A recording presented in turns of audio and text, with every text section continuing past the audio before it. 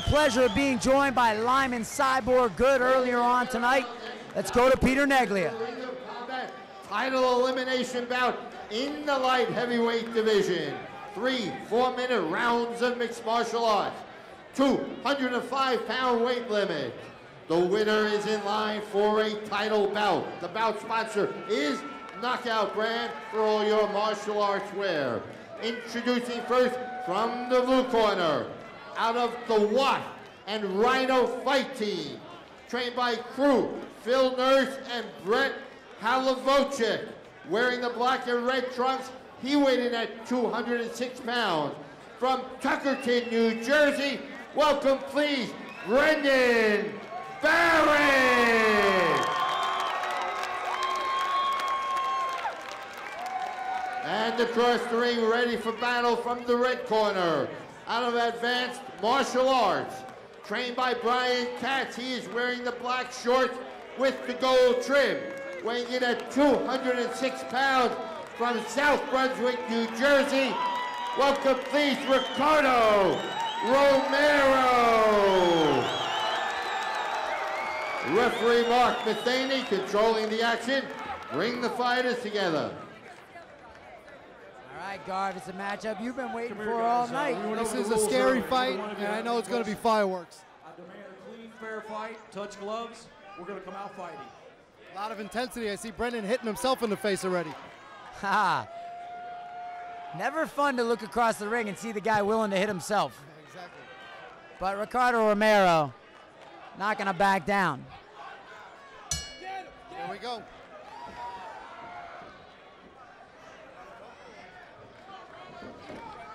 Nice low kick from Barrett. Maybe watched a little bit of that Matt Mikowski fight.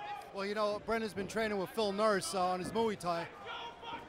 Obviously, Watt Gym, made famous by George St. Pierre's performances in the UFC. Crew Phil Nurse, a Muay Thai champion in his own right.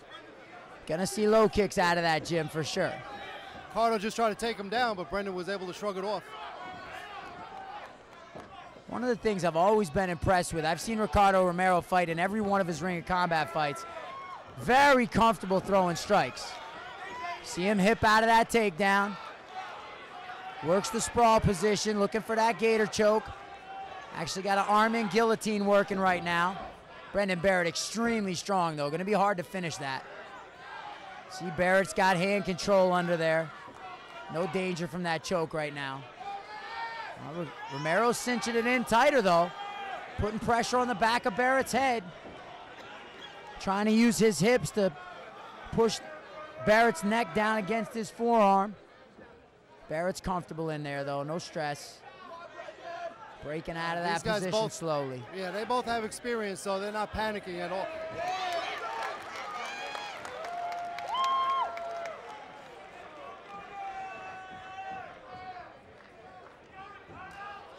Nice high kick from Romero. Nice knee kick from Barrett. Didn't see if that landed flush or not.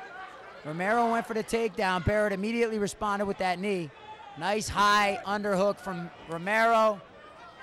Gets the takedown. Barrett tries to transition straight to the triangle, but Romero shrugs it off the side mount. Working his north-south. Yeah, this is Romero's game where he gets you down and is able to work some ground and pound on you. Has that base. We've talked about that throughout the night. That former wrestler. Working that underhook, trying to transition to the mount, but Barrett catches himself back in half guard. A little bit safer position. Romero very heavy.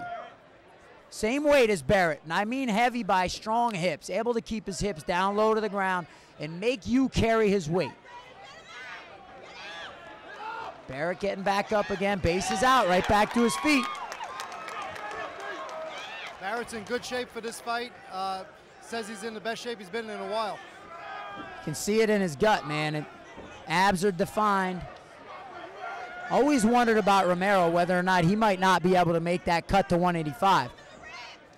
But had success at 205, hasn't felt the need to. Big guy though, very heavy. Heavy in his hips. Not heavy weight-wise, but heavy base. Romero looks pretty relaxed though in there, and that really saves your gas. Saves a lot of energy. Nice takedown, knee tap from the double leg. But Barrett right back to his guard. Romero trying to push a knee past. Gets out halfway past that guard. Barrett hips out.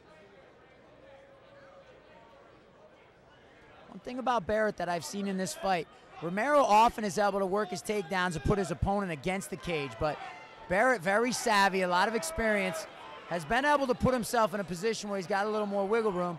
Now you see Romero pushing through the mount, though. Spoke a little too soon there, Garv. Yeah, you know, that's what Brennan's trying to do, is get away from that fence. 10 seconds left in that first round.